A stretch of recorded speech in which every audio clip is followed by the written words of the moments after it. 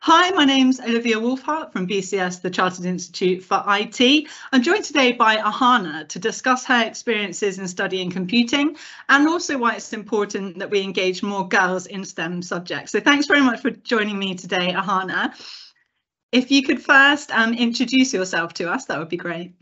Hi Olivia, thank you so much for having me. Hi everyone, my name is Ahana Chhibber and I'm currently a Year 12 student at Dr. Challoner's Grammar School, studying further maths, computer science and history, with a particular interest in computer science and just the fascinating world of IT in general.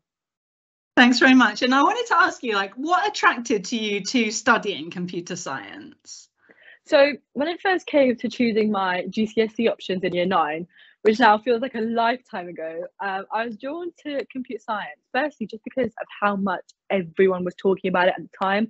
You know, the phrase computer science in the future was just thrown around so much. And so naturally, I just kind of wanted to see what all this hype was about.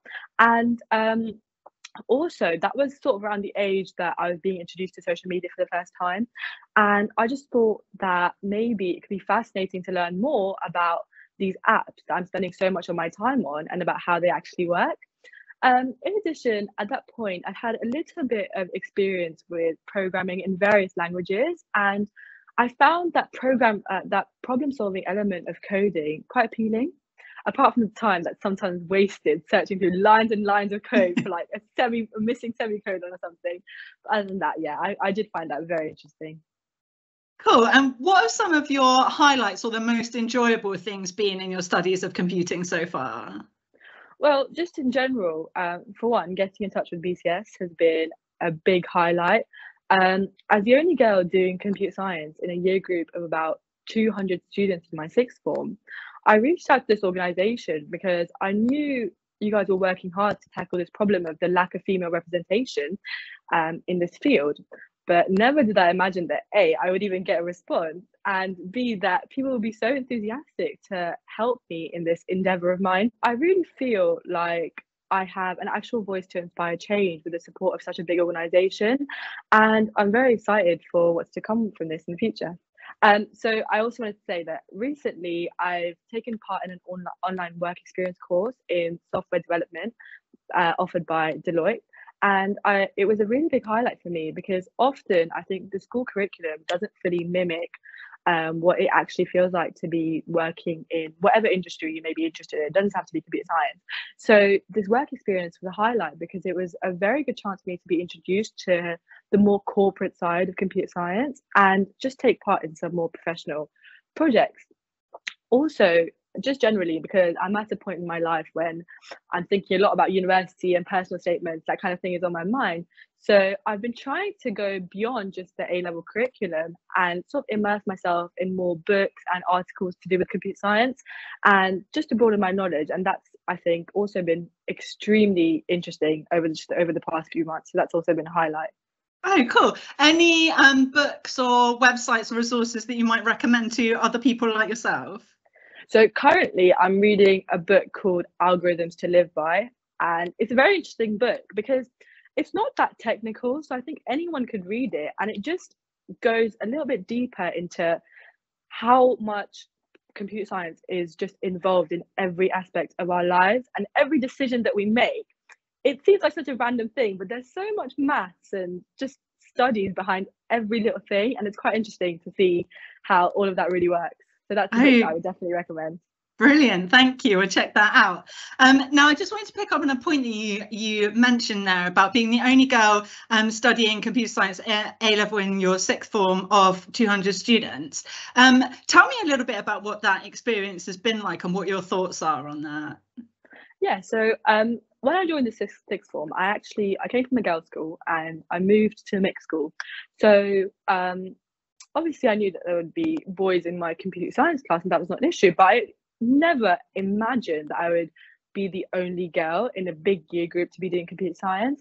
So it was my first day and I was ready to take on the world, and I walked into my classroom and it was full of boys, and it was a little bit intimidating at the beginning, and I remember sitting in my seat just waiting for a girl to walk through the door, but no one came. And you know, for me, it hasn't necessarily held me back or anything, because I feel like the people that I work with, who I'm in a classroom with, they're wonderful. But I do think it points to a much bigger issue, that whole girls in computer science thing. And if you think about it, it's a big number. Imagine 200 students, and out of those, just one girl. And so yeah, it really made me think a little bit deeper about what the bigger picture could actually be. And if this is happening in my school, I'm sure that it's not the only school where there's this lack of representation. So it just made me think what I could do to fix this problem, because of course we want more girls in the industry. It's essential. Yeah, absolutely. Now, tell us about some of your ambitions for the future, whether that be around getting more girls involved in STEM, or some of your personal sort of career ambitions as well. So just thinking short term for the future, I'm considering studying a computer science course at a university in the UK. Thinking more long term, assuming everything goes well and I'm still interested in computer science after spending 4 years on the subject, because things can always change. Yeah. But I'd be quite interested in traveling and living elsewhere for the time, whilst also pursuing my career, potentially in data science. And I think with the whole work from home movement that's come about in recent years, I'm optimistic that my location won't really act as a barrier to the roles that I could get in this field. And I hopefully will simultaneously get the chance to explore lots of new cultures and meet new people while doing so as well. That sounds like a really exciting plan. Good stuff. Now, you spoke before about the importance of making sure that girls are represented in computing and STEM subjects, and it's something you're really passionate about. Why do you think it's important that we get this right? Well, it's no secret that throughout history, women have, in terms of their careers and the impacts that they have on society, they've been hugely constrained and limited for various reasons.